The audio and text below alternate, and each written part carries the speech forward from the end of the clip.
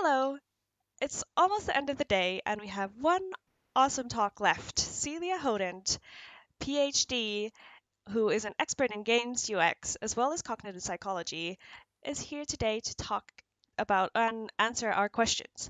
A little bit more about Celia. She is a consultant, speaker, and acclaimed author of two books. First, The Gamer's Brain: How Neuroscience and UX Can Impact Video Game Design, and the recently published The Psychology of Video Games. Welcome, Celia. Thanks, Emma, and hi, everyone. I hope everybody is doing well and staying safe in these weird times, and I'm really happy to be with you today. We're really glad we made it out. We made it work. It's morning there and it's evening hmm here, and hmm you couldn't be live on the day because of the time zone differences. So I'm really happy Yeah, I'm to in record. California, so yeah, we have a 9 hour or 8 or 9 hour difference, I think 10 so or it's something. So complicated. yeah, Yeah, it's and yeah, we had scheduling different difficulties because we weren't sure of the time differences. Daylight savings and yeah, everything. So exactly. Daylight savings is not good UX. no, but yeah, we've got tons of questions from our community, which is great. So how about we just jump right in? Yeah, let's do it. So you've worked internally to different game studios as well as an independent consultant. What are the biggest differences between them? Does anything remain the same regardless of where you are? Yeah, so some things are the same and some things are different. So as an employee, I worked in 4 different studios at Ubisoft Paris. Worked at Ubisoft Montreal. Then I worked at LucasArts in San Francisco, and at Epic Games in North Carolina. And the common ground in across all these studios is I was hired to bring either knowledge from cognitive psychology or neuroscience, which is actually more cognitive science, or to advance the UX maturity or boot up the UX initiative Mm-hmm. in a studio, just like at LucasArts or at Epic Games. And so the common ground across all these things is typically it's you have to advocate for it. So yes, you were hired by someone, but then you have to work with other people that don't know who you are, where you're here, what is UX. Back like 10 years ago, there was a lot of questions like, why do we need a psychologist in here?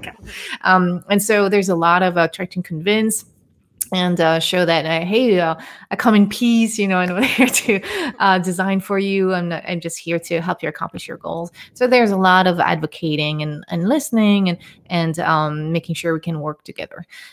Whereas as a consultant today, typically when I'm cold, it's oftentimes as the team itself that I've heard of my work, or they understand UX better because 10 years after, hopefully there's a more understanding of UX, and so I don't have to do that much convincing. It's more I can jump right in to help them out, because the people who still need convincing, they're not hiring me to consult at their studio. So it's a little bit, the dynamic is a bit different, but then what remains the same is we all have the same challenges trying to figure it out. And I see a lot of whether in consulting work or whether I was working as an employee, I still see a lot of difficulty communicating inside a team, and to stay focused on what experience are we offering to whom, and that remains the same. So the challenges are the same, even across countries, because I've been doing consulting work now. I'm super privileged to be able to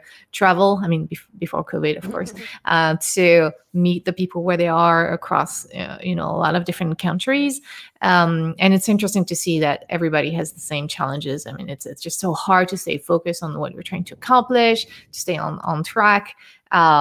So that's the great thing. What I'm missing is being able to work closely with one team and just to see that baby taking shape, and then being really still a will. That's something I miss. But I'm glad I can meet with so many different people today. So that's a cool part. Yeah, it must be really cool to see both sides and kind of hmm experience both of them. I can't complain. It's a very, very cool job. No, really. Speaking of your cool job, the gamer's brain covers a lot of theory about and neuroscience. How do you apply psychological concepts and move from theory to action with studios? Mhm. And what's the thought process of design process that UX teams can use to really apply them? Yeah, so that's a great question because there's always a big gap in between theory and practice. Hmm. So yeah, in the gamer's brain, I mean, there's two main parts. Like the first part is more about how the brain works and what is motivation and emotion, and then the second part is more like, okay, what is the framework that we can use so that we can follow it, so we don't forget anything. Um, so it's just the process is a lot of thing. So having like a design thinking process, whereby you just start by pausing your hypothesis, trying to solve for a problem, and you iterate and you empathize with your audience, and then you prototype and you test it out, and then you see what's going on, and then you tweak your prototype, and you go through that loop.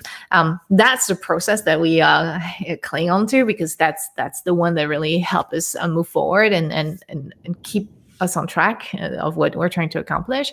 And then we can. That's the reason why the ingredients of game UX, when I divide it into usability and engageability with like a checklist. This is really how I envision it, and this is how it helps me like every day.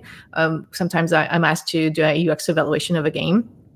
I put that in front of me so I don't forget what are the ingredients. So of course, we can use many more heuristics, but at least, having these guidelines like very broad in front of me all the time, I can always remember, okay, what are the usability issues in here, and how do they affect motivation, emotion, or game flow, so that I can have a better idea of the priority. So I hope that I didn't make a too lousy job of explaining the process and how we can use that, so that it's not just theory, it's practice, so that we can identify very early on what are the issues, and more importantly, understand what are the more important issues, and to prioritize these things, because that's the main problem in the game industry, in many industries, but in game industry more specifically, is everything's on fire all the time. And so we need to figure out what to fix first, and what are the things that can be fixed after the game is launched. So yeah, I would say like the design thinking process, and having like these ingredients all the time in terms of usability, signs and feedback. Are they clear? Do we have form follows function? And then how do they affect what I call the engageability part, regarding human motivation and emotion and game flow? That's really, I use that all the time. So just to remind myself of what is important, where we're trying to go. Now that's a great answer. It's difficult to answer, and it depends on your understanding of the concepts as well, right? So yeah, and it depends on the project. It depends on where we're at in the process. So that's the reason why I'm giving a very broad answer. yeah. But hopefully, that's by it's just really the mindset, and UX. I say that all the time. It's a mindset more than anything. So if you have the mindset, then at every step in the process, you can just stop and think and like, okay, does this make sense for the experience I want to offer to this audience, and what are our assumptions, and how can we verify that our assumptions are true, and just like step by step get there. Yeah. And also, as always, experience helps, but you have to start somewhere, and the checklist is a really helpful tool. Yeah, absolutely. And I'm starting to have a lot of experience. I still verifying. I'm still, every time I look at my list, did I forget something? Because I know I can't rely on my memory. Mm-hmm. So we have to check on our biases. That's the thing. So when you start to be good, have experience in any discipline, you rely too much on your intuition, and this is when biases can kick in. Yeah. They can kick in if you don't know too much about a discipline, because you're too new and so you're not aware of many things. But at some point, when you feel that you're confident in your skills, is also when mistakes can kick in, and you fail to notice your biases, especially confirmation bias. So I would say, even with experience, it's important to check your own biases and make sure that you're not too confident in your skills, and you check on yourself. Yeah. That's another take on the have a beginner's mindset, I guess. Yeah. Yeah. Speaking of beginners, this is a great segue.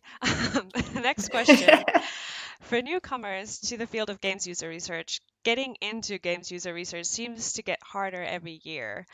What can new talent do to try and enter or transition into the industry today?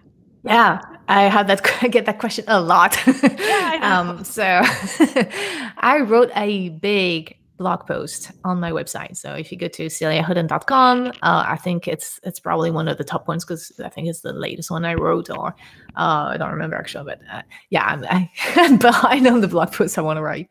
But anyway, I explained all this in detail. So yes, it's I would say it's harder in one sense, but it's easier in another sense, because now it is a thing, and now we have a community that we didn't have before, and so things are more established, and so it's easier in that way, and you can also rely on the community that we have. Like now we have a strong community, so that's really cool. But the main thing is to reach out to people. The game industry, it's still small in a way, and it's still hard to get a job just right off the bat and just by sending a resume. It's really important to network. So that would be the main thing, and network, and also produce stuff. So whether you're more into UX design or user research, it's nice to have a website where you can just like show off your skills and practice on, if you're into user research, and like the last game you play, you can just like very respectfully, because you have to be careful not to say, "Whoa, this game is shit." So respectfully go through it and explain what you identified as UX issues, understanding also that you don't know what the constraints were on the team, because there's a lot of things that we make compromises all the time. So sometimes we do know that this was a compromise, but we went for it because it was still better than doing something else. So anyway, there's trade-offs all the time, but as a UX researcher, you can exercise yourself and show off, what you can do. And as a UX designer, you can also, if you haven't worked in a company before, you can again pick the game that you've played lately and try to redesign a system that you think could be done better. So again, as long as it's respectful and you clearly say, "Hey, this is just an exercise. I really love this game and I wanted to break it down," then you have stuff to show off, and then take part in the conversation and join the Grux Discord channel. And if you're here, you already know about the community. So I love this community. It's really super welcoming and open-minded. So that's really cool. I love that. Yeah. So that's my short answer. But then go read my my blog post. There's a ton of tips in there, and there's also resources they can go check. Yeah, I'll make the link available somewhere so people can access it easily. But yeah, I remember when I found the community, and because before I felt very alone, and then I found that, oh no, there are tons of other people who feel alone, like maybe in their studios, but then there are people who are doing this, and many of them, so it's been really great. Yeah. Riffing off of that a little bit, going a bit deeper, what can newcomers from minority and systemically disadvantaged groups do in particular to break in? Yeah, so that's the part that is really concerning to me, because we don't have a lot of diversity in the game industry, and it's not getting much better. So it takes way more effort for marginalized folks to get in, for sure. So my advice is going to stay the same in the sense that you need to network. You need to find mentors.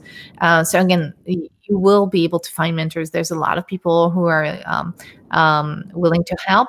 So try to find someone who inspires you, or that you think you can reach out to. Of course, there's a lot of people busy, and that's sometimes it's the wrong moment. But keep asking, because you'll find someone who can help you out. There's also a lot of orgs that can help out. So again, in my blog post, I put a bunch of orgs that can help you out, and also you can check on the ethical games.org. So this is an initiative that I've started with a bunch of other people.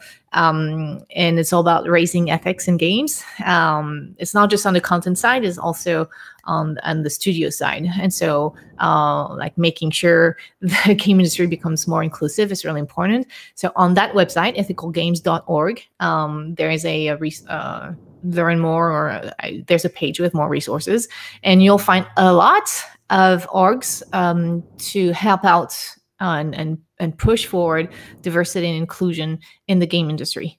So look at all these orgs and reach out to them and join them, because that's really going to be helping you out. So that would be my main advice. Yeah, that's really good. I don't even know all the orgs. I know there are plenty under IGDA. Recently, POC in Play, the hashtag has been really trending, and I love it. It's been so eye-opening, and yeah. So Twitter is another place that you can go into. So I'm a bit biased because I love Twitter. So I'm there all the time, but there's a lot of game developers on Twitter. So artists are also on Instagram, but game developers are allowed on Twitter. So yeah, you can use these hashtags.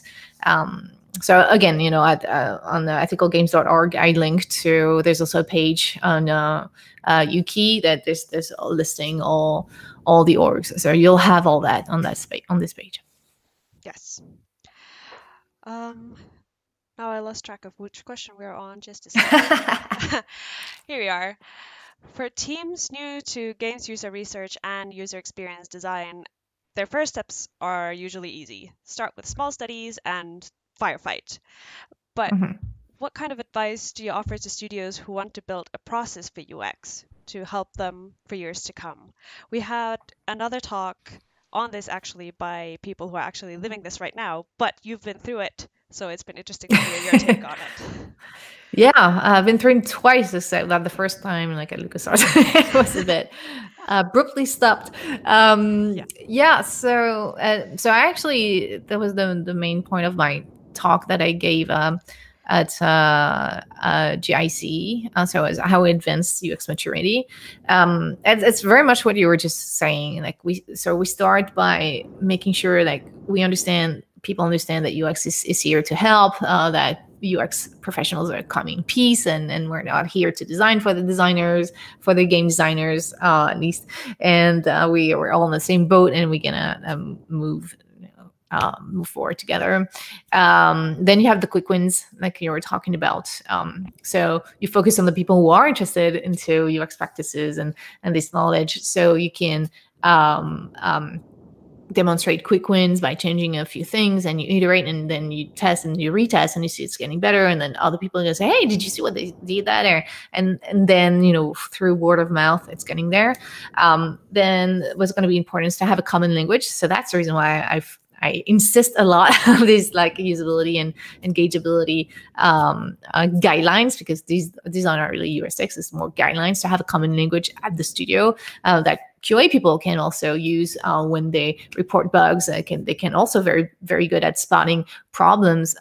So I worked a lot with the QA teams at the different studios, so that we can try to have a same common language across the board, and making sure like every time someone is raising a problem, we can label it with the UX vocabulary. So that when you label a problem and you explain, well, yeah, we have a problem because this is a form follows function problem, like people don't understand the functionality based on the form of the item, then at some point it's getting faster to identify problems, and then it's faster to solve for them because people now understand what we're talking about, and they understand the origin of the problem, and because perception is subjective, blah blah blah.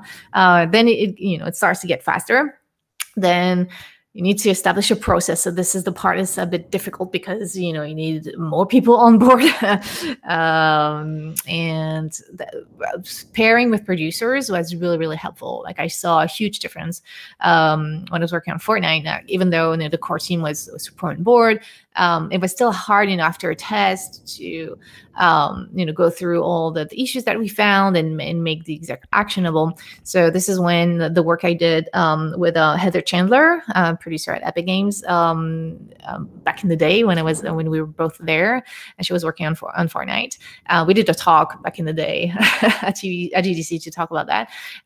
But she was super helpful because she established a production pipeline around these things to make sure, like, every time we had issue, like, we could label them and we're using Jira or whatever you're using. And then there's a follow-up, and then there's a priority assigned, and it goes through, the producer can define, okay, do we need to focus on the feedback from the UX test, or is there something more important that we do right now? That's fine either way, as long as we're all on board and we understand why.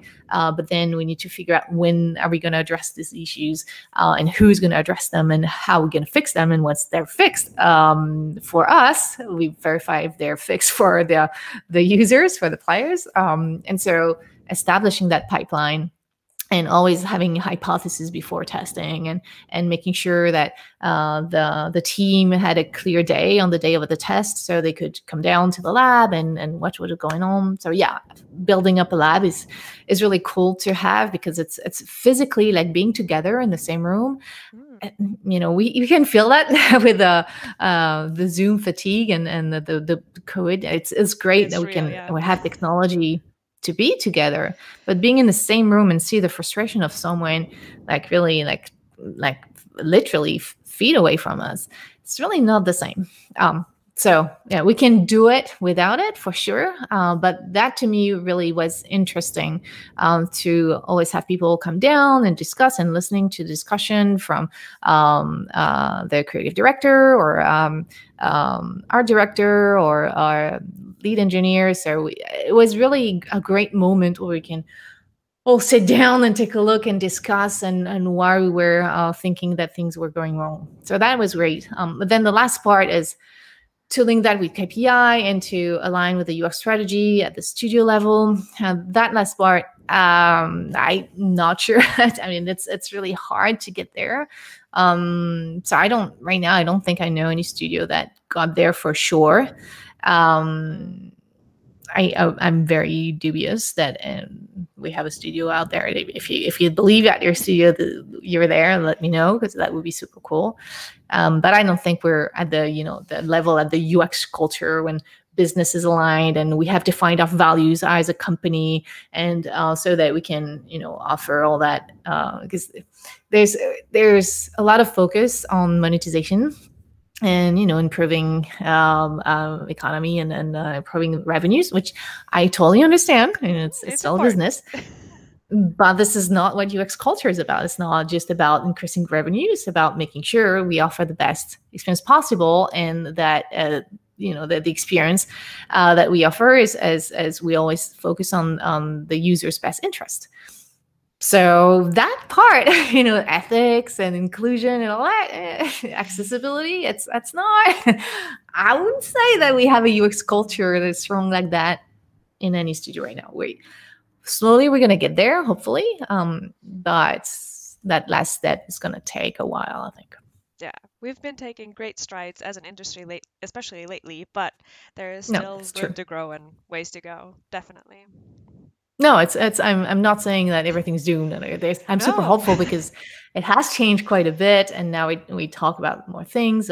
We're still, there's still a lot of work to do. So, but it's cool. It's cool that we get to do that and to grow our the game industry. It is, and yeah, it's sometimes hard to straddle the line between like being too pessimistic and like reminding people that don't get complacent, that they're still room to grow, right? So yeah. Speaking more about research and design differences, there is, at least for some people and some roles and studios, a clear distinction between the two. Like, these are the user researchers and these are the user experience designers. But even there, the line gets a bit blurry when people are asked to offer design recommendations. How do you find the line between suggestions or not? Yeah, that's the question. I don't know if you understand it. Yeah, but I do. A second part is there a role for UX generalists or UX specialists in a game company? Like, how do you feel the roles are? Should they be separate? And yeah, Yeah, so more I'm about not. that. Yeah, so at least I can answer for the part because I'm my view is it's good to give some suggestions so that it helps explain a little bit the issue better. But it's hard to give suggestions at the very beginning because the trust is not there yet. Because then you can step on, you don't want people calling you the usability police or thinking that, oh, you know better than me, how we should design it. So, I mean, it's walking on eggshells. You have to be careful a little bit. But once there's trust, then it's much easier. And at Epic, when I was leading the UX team there, I found it super valuable to have UX designers on the team that were here to try to prototype things where we were seeing that was not working well, because the UX designer embedded on the team, they had so many things to do. And so it was just hard when you're in the tunnel vision and there's like so much shit to get done, to be able to stop and iterate on something. And that can be frustrating for them because they typically UX designers, they love to do that. But so it's also hard. You don't want them to be frustrated when we do the cool part of just trying to figure stuff out. But the idea is also to help them out. And so as long as you do that in good intelligence with these people so that you're not overstepping on their toes and you clearly like you're asking, hey, are you okay if we try to iterate on with stuff? And then we propose a few things and then we can discuss with you and see what you think. So if it's done that way, I mean, what I've experienced so far, it's helping because sometimes the solution is easier to find from a team that's a bit outside because we don't have as much pressure and we're not as much as in the tunnel vision sometimes as the UX designers embedded on the team. So I hope that answers a little bit the question. And I think it's valuable to do that, but there's a way to do it correctly so that people don't feel that, the part that is fun for many UX designers is slipping away from them. So it has, it has to be done very carefully so it's not annoying for anyone. And what was the second part of the question? Oh, the generalist. Yeah, generalists and specialists. Yeah. So I consider myself more of a generalist, although I don't call it myself generalist. I call myself a strategist, strategist. It's much more pompous, I feel more important. But I think there's value in both.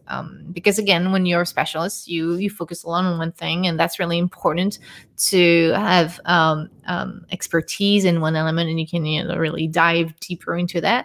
But it's also good to have people have more like a broad approach and to make sure that we stay on track on everything. That's my friend and former colleague at Ubisoft, Jean Guédon, is very fan of the zoom in, zoom out philosophy, and I found that very valuable. It's important to sometimes you zoom in on something and you just like try to solve for a problem, but it's important every now and then to take a step back and make sure that everything makes sense still, because sometimes if we zoom in too much and we're expert in one thing and we just like have our blind spots and we just like focus on there, then we lose track of where we were trying to go, and sometimes you wake up like, wait a minute, is this still really meaningful for our lives?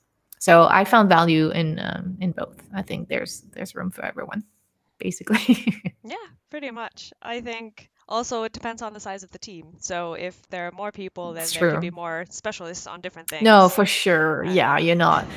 The smaller the team, the more teams of one you have, and so you have to do it all. Yeah, definitely. Yeah. Moving on, how would you describe the variety of research methodologies being used in game studios, and what are the barriers that prohibit the use of more diverse research methods? Yeah, so it's not very diverse so far. And I'm not sure we need it. So I mean, that's completely a subjective opinion. But I still find so much value in just like watching players and sending, give them surveys so they can answer questions and we can figure it out. Biometrics, as I start to get in the game industry, mainly eye tracking. But I mean, it's things are so fast in the game industry. It's really tedious to invite over a bunch of people and then have enough people to gather good data from not telemetry data, from biometrics, and it's, you know, the cost benefit right now. It is interesting and we can explore things, but it's right now it's not, the balance is a bit off. I still find it much more viable to just stick to the traditional like observation and just like survey people. Maybe because I'm getting old. It's just like, it's just, I don't know. But I still find it a bit hard to justify like the use of a lot of biometrics. So we'll see. And there's also at some point some ethical questions to raise. Like for example, in France, it's you're not allowed to use like a brain imagery to for marketing or like purposes or business purposes. You can only do that for health purposes or educational purposes or like academic research, because they're raising concerns like you know, if you want to look into what is the emotional reaction in the brain when you have one scent versus another scent, and so we're going to use that scent in our shops, for example, in our stores. As the French, you know, the French government was like, yeah, that sounds a little bit, you're really manipulating people. So the problem is that it's it's really tricky because we're not as good as understanding how the brain works. But I do understand, you know, the ethical line that we need to think about. So with biometrics, we do need to think about that. Is if it's not really useful for gameplay, and do we really need to use it? So it's a tricky question. But that's probably the reason why it's not very varied right now. And the research methods that we're using, it's still very traditional. Yeah, but they still deliver a lot of bang for the buck, like you said. So yeah. I mean, it's still very useful to see someone frustrated in front of an issue, and I don't need to know what is the heart rate at that moment because I understand the person is frustrated. But again, you know, confirmation biases, and I need to also take a step back into my position, and you know, maybe at some point it's going to be easier to gather, using more methodologies. Why not? But right now, it's just. The game industry is still always running and we still always have to do things like for yesterday. So it's just hard in this condition to really innovate in terms of research methodologies, I would say. Yeah. And yeah, like you said, when you see someone clearly frustrated, it's really like it makes things really obvious. But also I've seen my share of really stone-faced playtesters who are just like, Oh yeah. I have no idea what they're doing, and that's when I think like, wait, No, there yeah. was another way. But you know, you have to have a mix of both, and as long as you test regularly, you get what you need. Absolutely. Okay, we're down to our last two questions. So, where do you think teams should make compromises, balancing iterative redesigns, but also wanting to speed up the whole development process because of time, money, deadlines, or other restrictions? Yeah, that's really very much what we do every day in UX, especially in UX research. Yeah, so it's what Ian Livingston was calling the good enough research, and when he did a talk at the first Game UX Summit, oh gosh, it was in 2016, so like an eternity ago, or 26. Anyway, yeah, we need to balance it out, and that's the reason why UX has to be a mindset. Because if we just like looking at the research and then you have all the priorities and all the things that we need to fix, then it's very overwhelming. And that's the reason why, you know, working with Heather was super useful because every now and then we sit down and we're looking at all the UX issues that we had. And we also had that top five that we knew was affecting engagement and not, you know, just a part of the process. So we were trying to find out what is affecting, for example, players' competence. If players don't feel competent, it's very likely that they're not going to keep playing. And so we try to always like keep up these top 5 kind of thing, and how we going to solve for that, to again have a zoom out kind of thing, instead of being overwhelmed by the hundreds of UX issues that we had to solve, and how do we start. So this is where the compromise is starting to take place, when as a team, with UX expertise on one end, and the core team on the other end, is trying to figure out, okay, what do we need to focus on? What is the most critical impact on the experience that we want to offer, so that we can start to figure it out. But if you don't have like a production pipeline where UX research is really embedded in the process, when everybody's on board, it's really hard to do. So that's the reason why it's really I say that again and again. Some people always ask me, when is the good time to add UX in the process? Like, UX is the process. You don't add it at some point in the process. So having that UX mindset is what's going to help everyone to try to prioritize issues and find out what are, like Don Norman says, it's not, solving problems is not that complicated. It's solving the right problems that are complicated. So finding what are the problems we need to solve and how to fix them, that's the challenge. And we can't really do that if we're all working in a silo. So that is a good answer.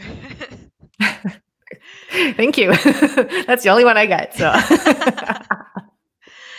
and a lighter one maybe, or maybe a harder one at the end. We'll see how you find it. If you had a chance to give one piece of advice to your younger self, just starting following the user research path, what would that be? Yeah, that's not lighter.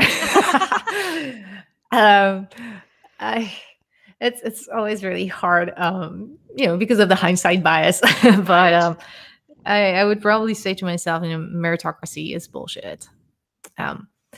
Because as a woman, I had to work twice as hard as some other people to have a seat at the table. And I also realized that other people that are more marginalized, it's just that I'm white, so it's not that hard.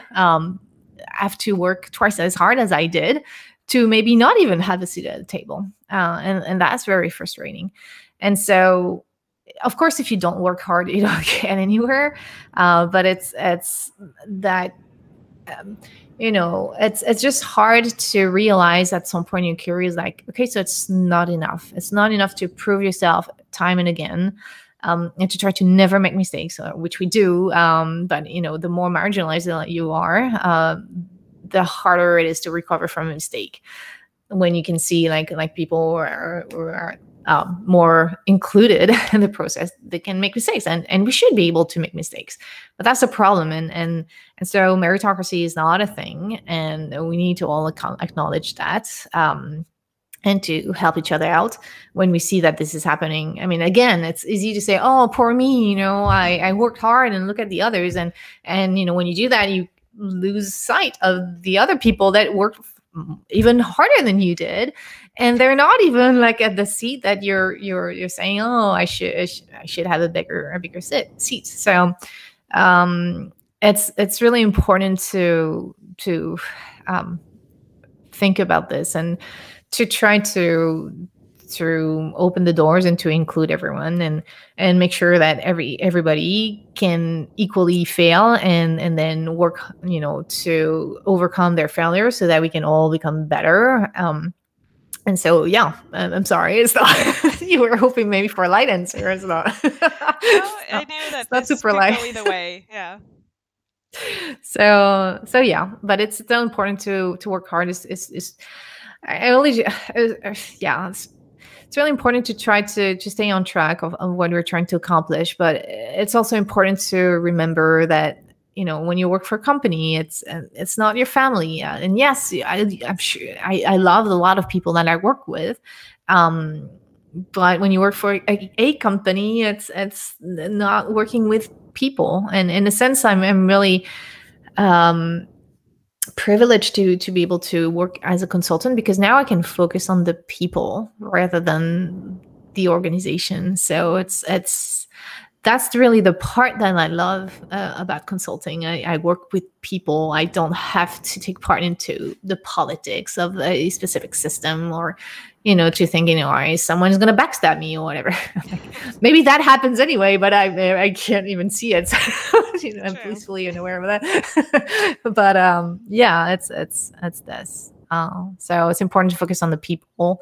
And to remember that there's stuff in the society that we also need to fix. You need to UX the shit out of that. It's not good. Yeah. I'm very cognizant that I've taken up a lot of your time and you need to move on really soon. So thank you, Celia, for taking time to answer our questions, and I hope thank you so much. And soon later.